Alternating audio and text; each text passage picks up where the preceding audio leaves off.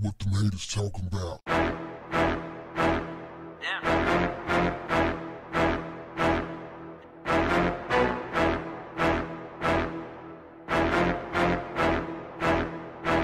What's up, family?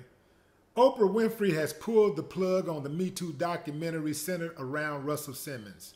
She's stepping down as the executive producer and blocking its path to Apple TV. She announced her decision to distance herself from the project on Friday after being dragged by people who said she was targeting black men accused of being sexual predators instead of their white counterparts. Oprah says, "I have decided that I will no longer be the executive producer on the untitled Kirby Dick and Amy Zering documentary, and it will not air on Apple TV. The doc, which features a former music exec who accused Russell of sexual misconduct, is set to premiere next month at the Sundance Film Festival." Oprah asks, "First and foremost, I want it to be known that I unequivocally believe and support the women. Their stories deserve to be told and heard."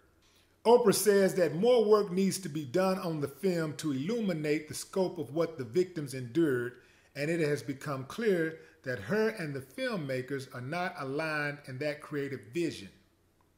Yeah, right. More work needs to be done on your head. Because Oprah, you think like a white supremacist. Black on our side, every bit of a white supremacist on the inside. That's Oprah Winfrey. She's been doing it for a long time. She's been able to get away with it for a long time, but now she's getting called out. She's getting called out left and right. That's why she's distancing herself. You don't just walk away from that kind of, she ain't never walked away from a major project like that she had total control of just because she had a few creative differences. Nah. She was looking for a way out, and her people helped her come up with a way out. She probably went to them people and started making certain kind of demands and said, let's do this, and didn't like that they wanted certain things done. And she was like, you know what? I'm just going to step away. You know, these moves that people be making in Hollywood, if they tell you to look over here, the action is over here. Just like in politics. They tell you to look this way, it's over here. They tell you to look that way, it's over there. That's what you got to do when you're dealing with them. I don't believe her one bit. I believe that she distanced herself because the heat was on. 50 drugger, the game drugger, and shit, everybody drugger. Like, man, why are you picking on black men?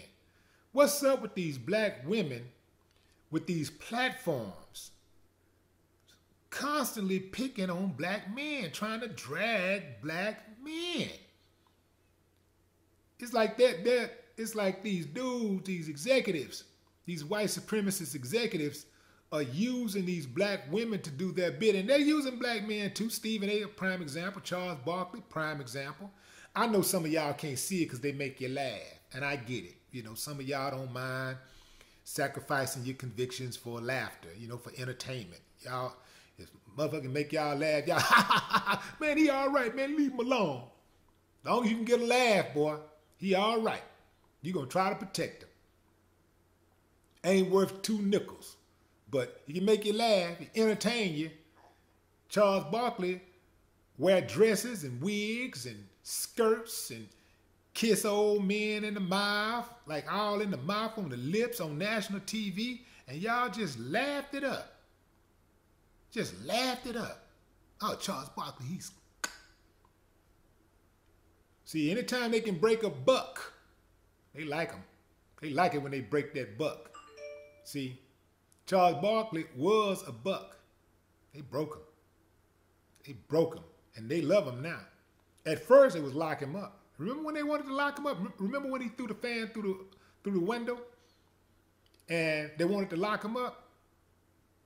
They hated him. Lock him up. Some of them wanted him dead. Put that dress on. Ooh, oh, I like that guy.